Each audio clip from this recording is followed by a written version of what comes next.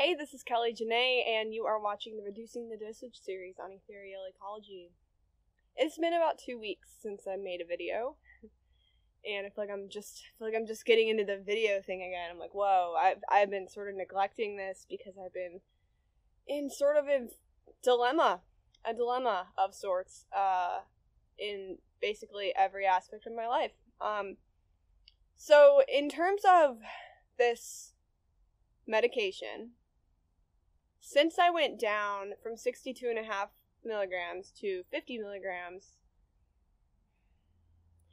and it's tricky. It's tricky to talk about side effects as if they're something that the prescription medication caused versus something that is just there or is coming up as a result of external factors. But the main emotion and sensation and whatever I've been feeling is just depression. The inability to get out of bed in the morning.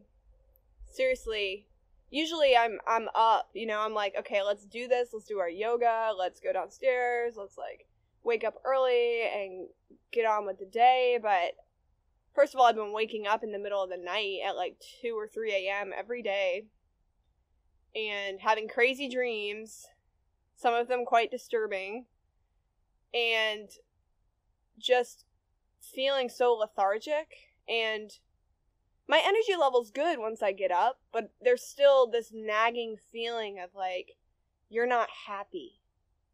You're not happy. Something's wrong. And so I'm like, oh, and I'm doing everything that I can in my power to remain positive and to just remind myself that this is a phase. And I really don't feel that this is a direct consequence of my going down in dosage. I think that definitely what happens when you do go down is you're uncovering these layers. And I was talking to somebody yesterday who told me that these videos have been helping her because she is on Lamotrigine herself. And she was saying that sometimes she'll just get off of it, all of a sudden, and go manic and make bad decisions and then get back on it again, and has never really tried to get off of it in a way that's responsible and honoring the fact that there's a huge shift going on in brain chemistry up here. But her psychiatrist told her, you're gonna have to take this for the rest of your life. And that's not true. What kind of I'm getting a little off track here, but what kind of medical system says that you need to be on something for the rest of your life, or else you are mentally ill, you're wrong, there's something wrong with you, you'll never be able to improve? And of course she's like, I don't believe that, but that is how our system works.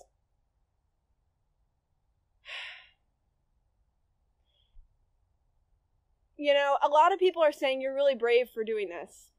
And I appreciate that, because the whole point is to unravel my soul.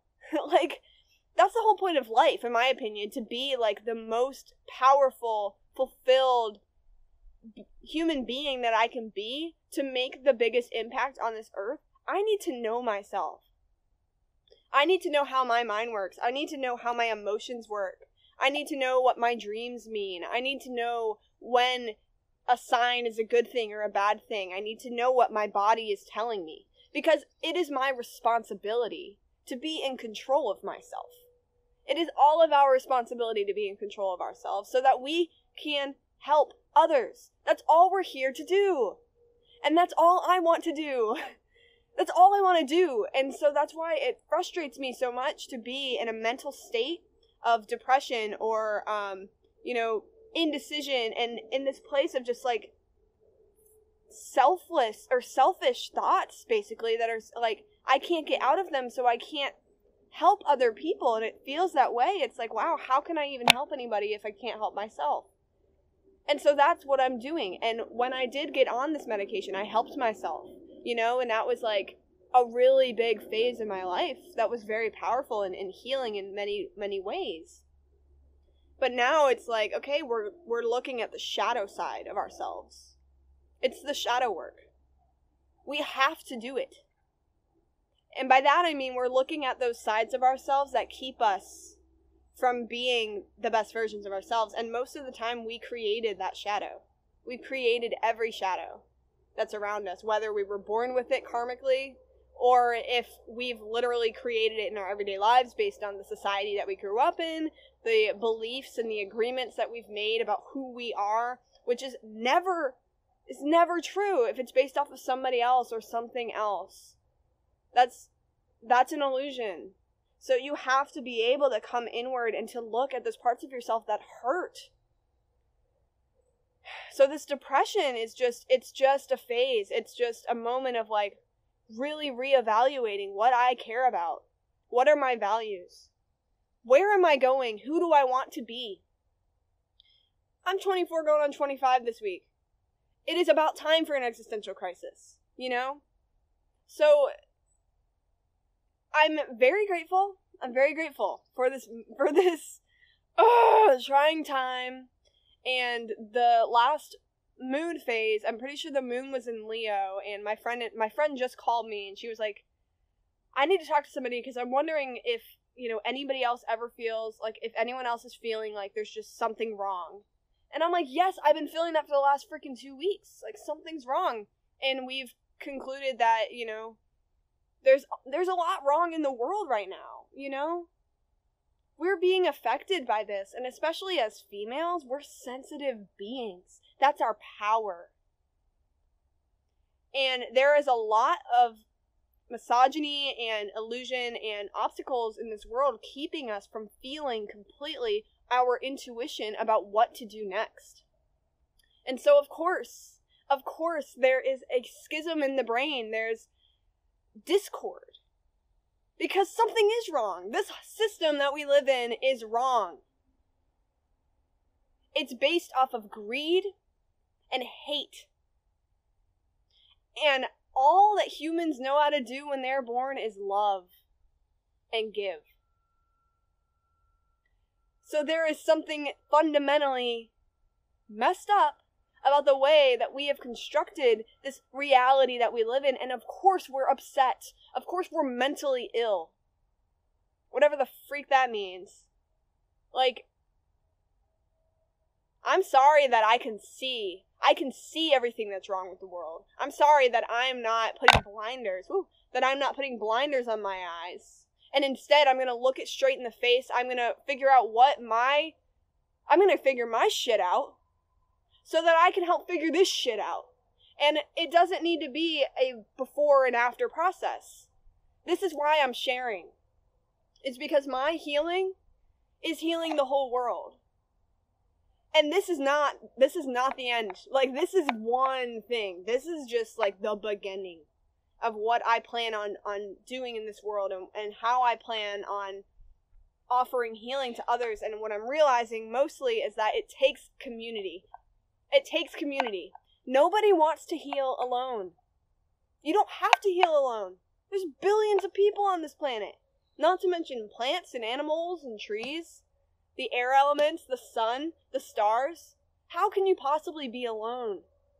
But the thing is, humans need to provide spaces and platforms for people to connect, for people to heal together. And therapy is like one of the most expensive treatments in this country, so most people cannot afford it, though every single human on this earth would benefit from therapy from a good therapist. Or any sort of healing modality, a guide, a guru, you know, spirituality. There's a deep healing that's happening right now. There's a reason why all of these plant medicines are coming from all over the world to the United States, that yoga has come here, that meditation is such a big thing. Like, we need it. And we need to do it together. So, me and a couple friends are actually starting a group in this area that we are getting together next week to figure out the name, the mission, and everything. It's like, we cannot stand idle anymore.